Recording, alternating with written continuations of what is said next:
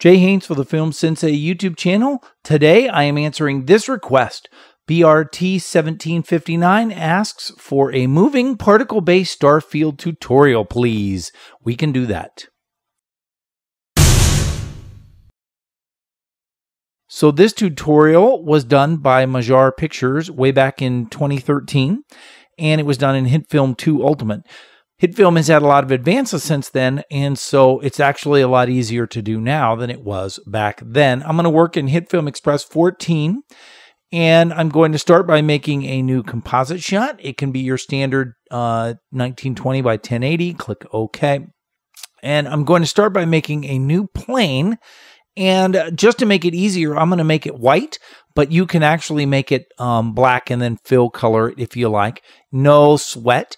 And then what you're going to do is you're going to add the atomic particles to it. And you'll notice right away that this is a purchase add-on. Okay. If you click on the little green add-on button, then you will find it listed here, and it is under the motion audio visual. It is $24.99 currently.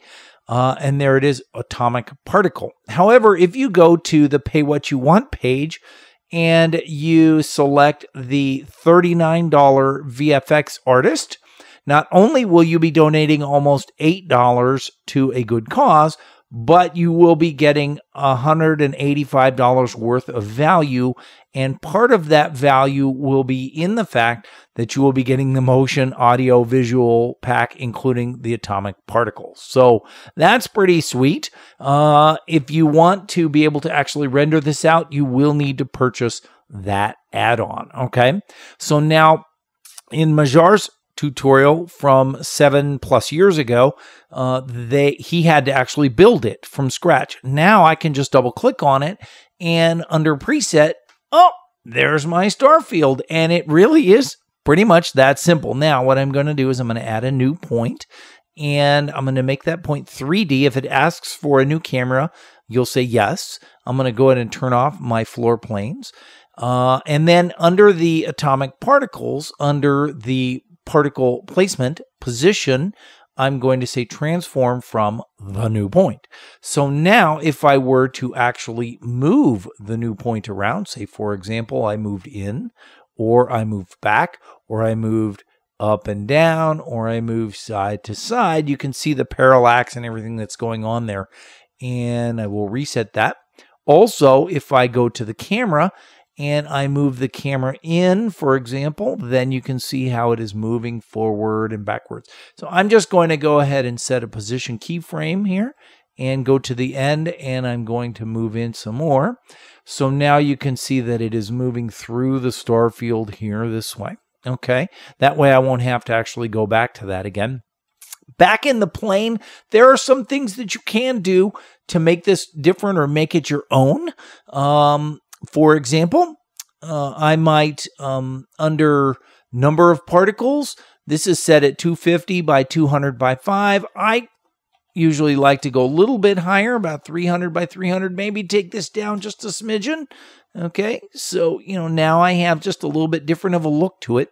The other thing that I really like is the fractal, which has been completely turned off here in this version. But if I go ahead and take the speed down to 0, I can crank up the displacement strength and the dispersion strength, and I have a completely different looking Starfield as well. So you can see that there are a lot of things that you can change in this. Feel free to go through and mess around with the scales and with the dispersions and all of that kind of stuff, okay? Now, you can actually, under particle appearance, set it to be shape. Instead of a sphere, you could set it up to a layer.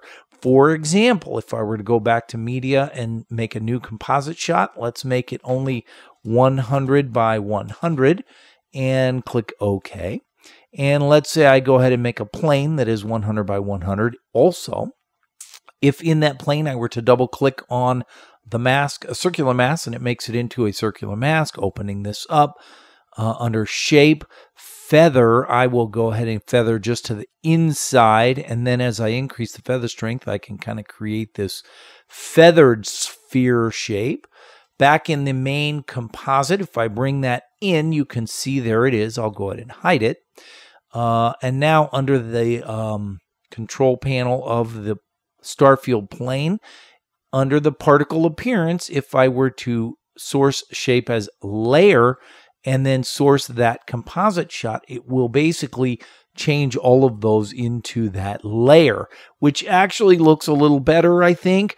And by the way, you can change the color of that by using a fill color aspect. So I might say, for example, fill color, and let's just fill that to be something sort of salmon colored, for example, then everything's going to be salmon colored in here, right? And that may be the style that you're looking for. Maybe you want a blue tint, something like that. Also, I think that adding a glow effect to this really looks nice.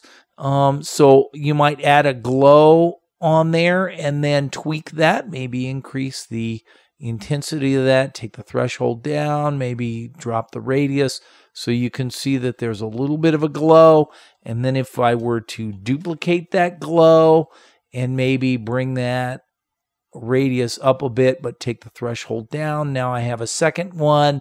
Maybe duplicate it one more time, but this time really crank the radius.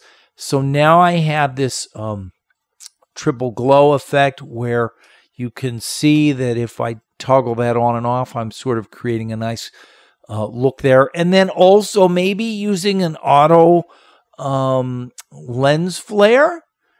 And if I open up the hotspot generations and crank up the max flares, and then I can up the intensity maybe a little bit, take the scale down, but mostly remove the threshold there a little bit.